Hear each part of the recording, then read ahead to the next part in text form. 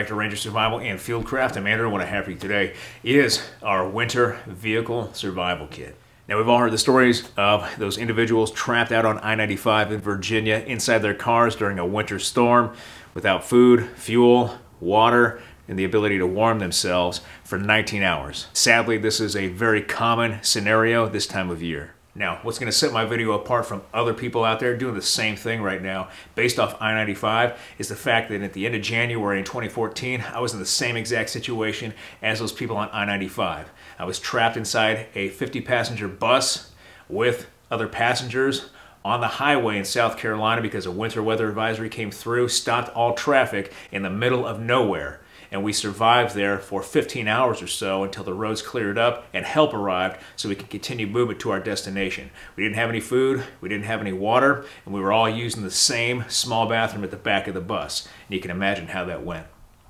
And so I take this topic very seriously because I have a lot of experience with this, first being from the Midwest and having it ingrained in me at a young age to have the things necessary to survive in your vehicle during winter. And then also from military experience, having survived in vehicles and used those vehicles on operation for weeks at a time.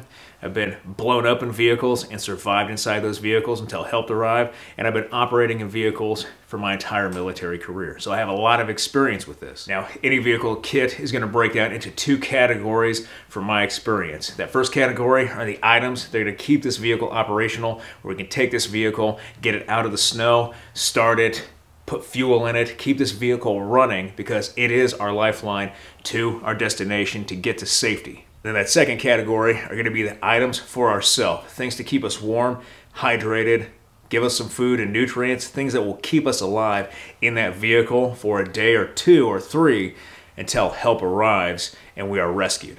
Now, we have a lot of items at our disposal here in this kit. That is on purpose to demonstrate to you that we have many, many tools at our disposal, and maybe there's some ideas here in this kit you haven't thought of before, and you can add them to your toolbox later on for your own needs. Now, we don't have to have all of this stuff, but we have a vehicle that can carry things for us, so why not pack it with a lot of tools that gives us opportunities to get ourselves to safety. It's the old adage, I'd rather have it and not need it than need it and not have it.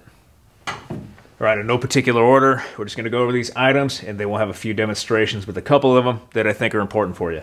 Now, we've got our gas can, large funnel, so we can fill up our truck. That means we can use the heater longer, and then we can drive the truck to our destination. All-season windshield wiper fluid, keep the windshields clean. We've got our fire extinguisher. It's a good-to-have thing, and remember, this is for you and your buddy first, and then the car. We've got our jack, our chock blocks for our wheels, and then our tire iron to get up off the ground, change that tire, and then have a long piece of wood that we can put underneath the jack in case we're in a situation where the terrain is uneven and we can't get under it safely. We've got a tow strap. This is a 5,000-pound capacity tow strap that we can use to either pull ourselves out or pull another vehicle out of a sticky situation. A few signaling items that we have. We have our chem lights at night to mark our position.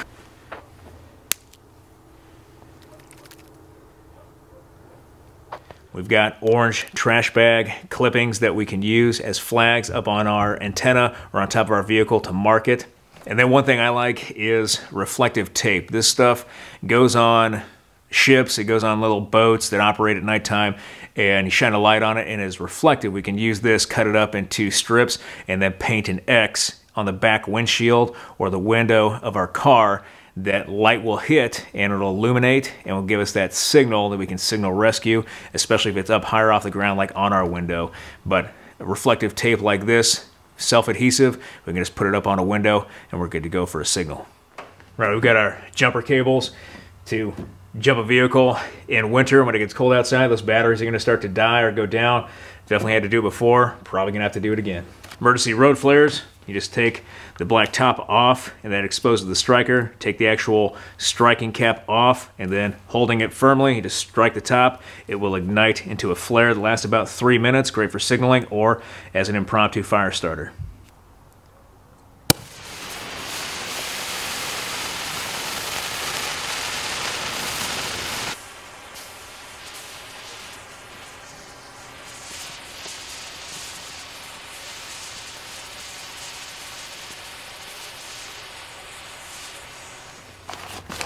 Mini medical kit, treat routine injuries.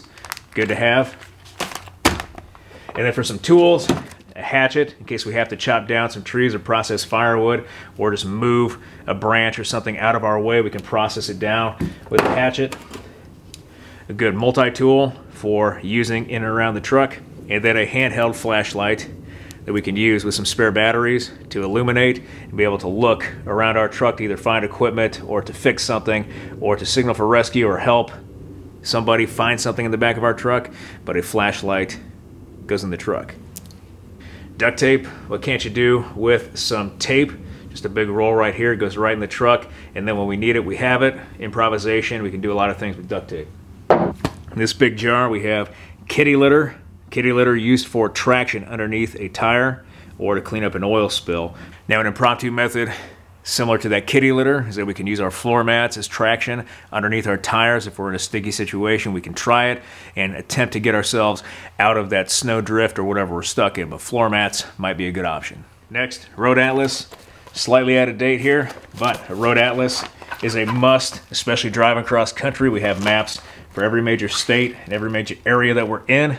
We can find our way out or find our ways to built up locations to get warm, get some food, and get some rest. So a road atlas or maps must have. As part of the vehicle, we have our 2-in-1 brush and window scraper here. Now, one tool I keep in my truck all the time, especially in winter, is a collapsible shovel like this. I've actually had the same shovel inside my truck that my father gave to me when I first got my license, and I bought my first car, which was a 91 Ford Ranger, off my cousin for $600. And I've kept that shovel in there, and I've dug myself out of a few snow drifts and dug a few other people out of a snow drift to get them to safety. So a collapsible shovel like this goes right into our kit, and we can pull it out to dig ourselves out in case we get into that snow drift, or if somebody needs some help, we can get our shovel and help dig them out. So things we should always have during winter is a scarf like this shemagh, thick, heavy gloves like my hunter's gloves here, another wool cap or some sort of stocking cap to go on our heads, a spare coat, and then even some sort of thick wool blanket. That way we can stay warm in our car, because we're not going to run this car the entire time if we're stuck out in the snow. So we need to have a way to bundle up and stay warm inside that vehicle. And then on top of that clothing, we have good boots with spare socks stuffed inside. So we have boots that are warm and thick. These are 1,200 gram insulate, and we could take these boots, these hunter boots, and walk out of any situation if we have to. All right, next, food and water. MREs are great if you have them. Water, we can get large bottles of water like this from any convenience store. 100 ounces or more is preferable, or what I recommend. Now, if you don't have MREs, that's okay. You can get ramen, you can get soup mixes, you can get anything that's not going to freeze inside your car if you leave the food inside your car, or if you take it with you, you have the ability to warm it up or use that food. But one thing you can't have is just an emergency rations pack like this. It's just granola bars, power bars, beef jerky, some candy, chocolate, nut mixes, and then a few drink packets like tea, cocoa, and coffee. And this is about 1,100 to 1,200 calories right here that fits inside a quart-sized bag that we can take with us as an emergency ration. So think about non-perishable items.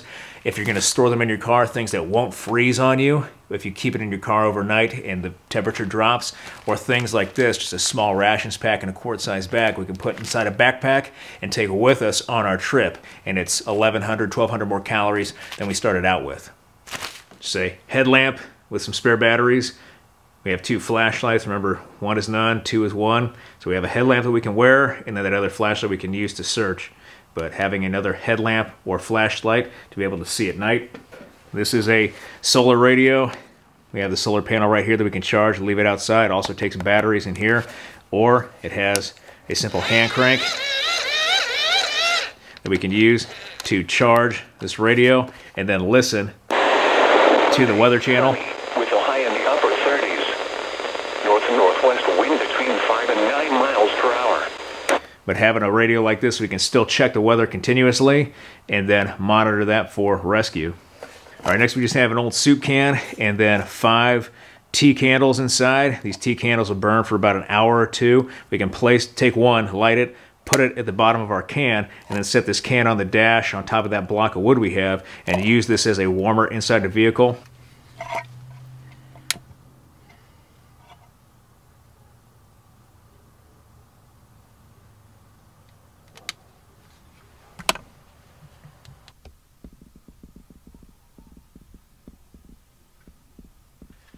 We got a small stove with fuel in it, so we can use this with a canteen or a cup that we may have to heat a hot drink.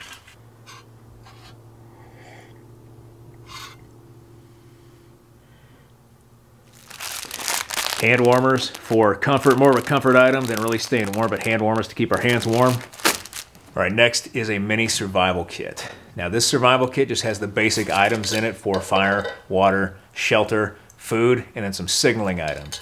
Mostly, it's just gonna have fire lighting items in it. It has a Mylar blanket, Ferro Rod, a lighter, some matches, some tape. It's gonna have a small Swiss Army knife, a commando saw, one of the better commando saws to take down large material, and then the container itself, along with a few other items in here for signaling. This survival kit is something we would grab, take with us if we have to leave the car or if we're stranded in the middle of nowhere. We have this survival kit to affect survival from the landscape. If we run out of fuel or we run out of supplies, we're out there longer than we need to, or if we have to walk out of the situation, we have this survival kit that we can grab, put in a backpack, or carry with us to survive during our travel. Next, just a plastic emergency poncho that we can don really quick. We have to get outside of our car and the weather is pretty bad. We can put this on to keep our clothing dry if we have to service our vehicle. Just a small hygiene kit, toothpaste, toothbrush, and chapstick. A few uses out of these items, but more often than not, this is just a comfort item to give us a little bit of comfort and boost morale, to stay a little bit cleaner out there if we're stranded for a day or two on the road. And we have our bucket right here. Bucket goes inside the vehicle to accommodate what will be our toiletry kit. We have trash bags that we can put inside that bucket and use it as a squatty potty. We can use this to clean up. One thing people never talk about is having to use the bathroom. Like I mentioned earlier in the video, everybody's using the same exact bathroom. It gets bad when we're all in there for 15 hours. So having a way to go to the bathroom safely out stranded in your vehicle in our makeshift squatty potty, and then being able to clean up afterwards is great. We can take this bag, tie it up, throw it in the back of our truck. It'll freeze overnight if we're out there longer, and then we're clean, we're safe, we're comfortable, and we've taken care of that main hygiene problem when you're stranded out in your vehicle and you don't know where to go to the bathroom. Now, a few other items I would highly recommend, depending on the length of the trip that we're moving. If we're driving and we know it's going to be more than a couple of days, or if we're driving and we expect to have to sleep over somewhere, if we're trapped for longer trips on the road, things we could bring with us is a sleeping mat. If you have a truck bed like this one, you can sleep in the back if you want to. And then a sleeping bag, a good sleeping bag like this one that goes down to 15 degrees Fahrenheit. We can climb inside of this and stay warm on top of our sleeping mat. And then lastly is just a cheap backpack. This cheap backpack folds down and rolls up. We can put it in our bucket or underneath our seat, but we have a backpack. In the event we have to walk out of whatever situation we're in, we can gather the items we need, leave everything else behind, put those items in this backpack, and then walk out of that situation with our supplies, so we're not just carrying all these things in our arms or some sort of makeshift backpack. But having a plan like a spare backpack or a collapsible one like this one inside of our kit makes it easy in the event we have to walk out of that situation. All right, so the way I do this is just a method. There are many methods for packing all of this up, or packing what you need to and having it ready. It all depends on your car, and it depends on how you want to pack and distribute your gear. There are a lot of different methods out there, but this is mine. What I'm going to do is take my good old Army duffel bag here and shove all the clothing items inside. So that blanket, that coat, the hat, gloves, and then even the boots.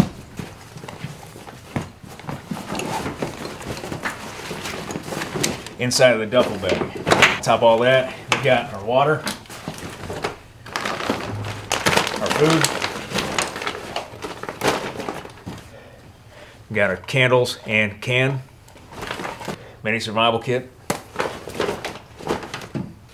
radio, headlamp, spare batteries,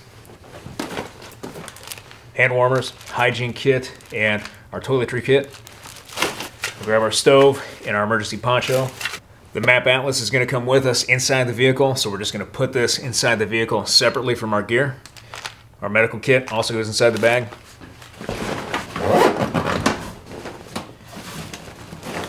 We zip all that up, and this duffel bag goes inside the vehicle cab with us.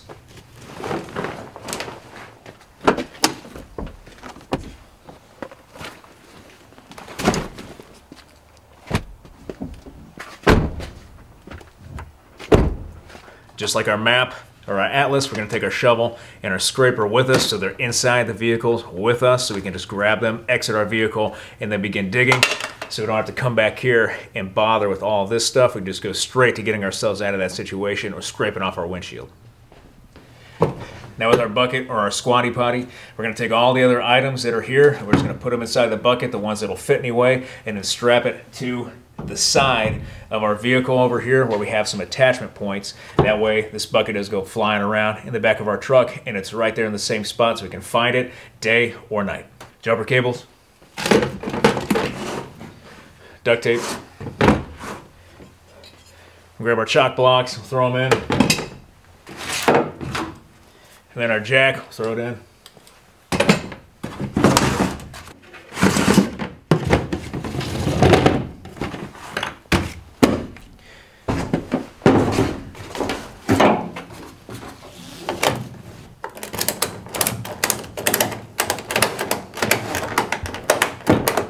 The one thing I like to do with our excess cordage here is grab a few rubber bands, or in airborne parlance, retainer bands, and just hank the cordage. I'll hank it, I won't S-roll it. I know I got a bunch of paratroopers out there flipping out.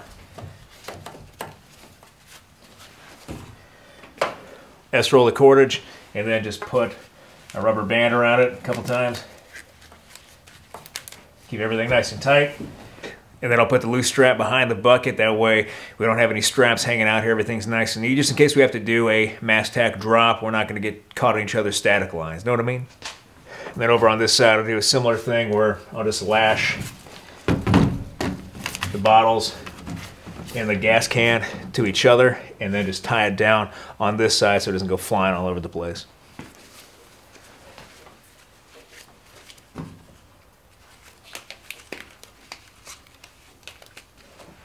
Then we'll just tuck it behind there, nice and neat.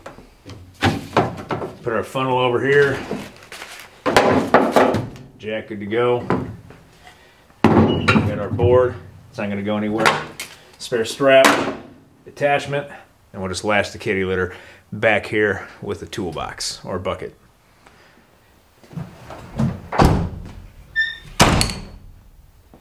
Alright, very down and dirty video today, but one that is very important based off my own survival experience, being stranded on the road for nearly a day, and then a lot of experience inside of vehicles and working around vehicles that have specific survival kits and then specific maintenance kits to keep vehicles running for a lot of different purposes, at least the military side of the house. And then we apply it to civilian vehicles for our own winter vehicle survival kit. So I hope you like this video, guys. If you did like this video, hit that like button, hit that subscribe button, leave me a comment in the comments section. I always appreciate your feedback. I want to thank you guys for everything you do for me, for this channel, for your likes, your views, your subscriptions, your comments, your feedback, and your shares.